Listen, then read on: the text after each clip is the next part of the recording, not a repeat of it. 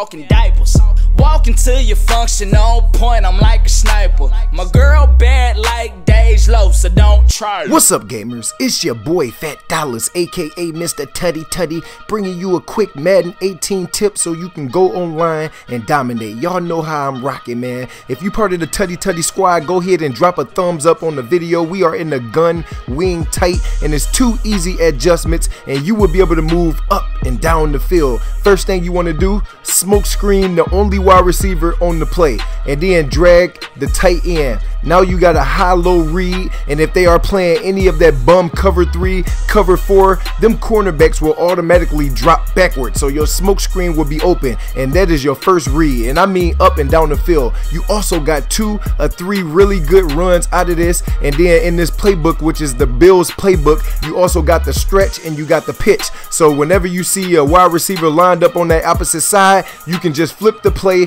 and all your blocks will line up. I'm also getting ready to drop a video on the Patreon page on how to run the ball better and how to use the ID to mic whenever you run the ball. That is a key element. We're gonna look at this again in the replay. Now, I seen that he was in a cover 3 because I know how to read the defenses.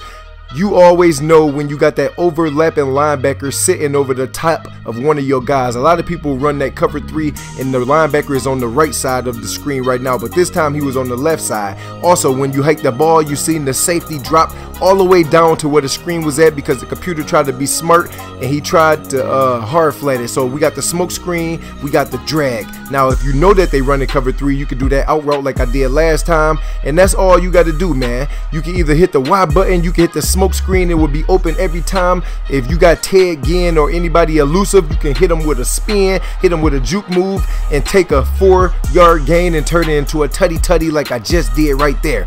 It's all love. Smoke screen, drag, dominate. Let's go.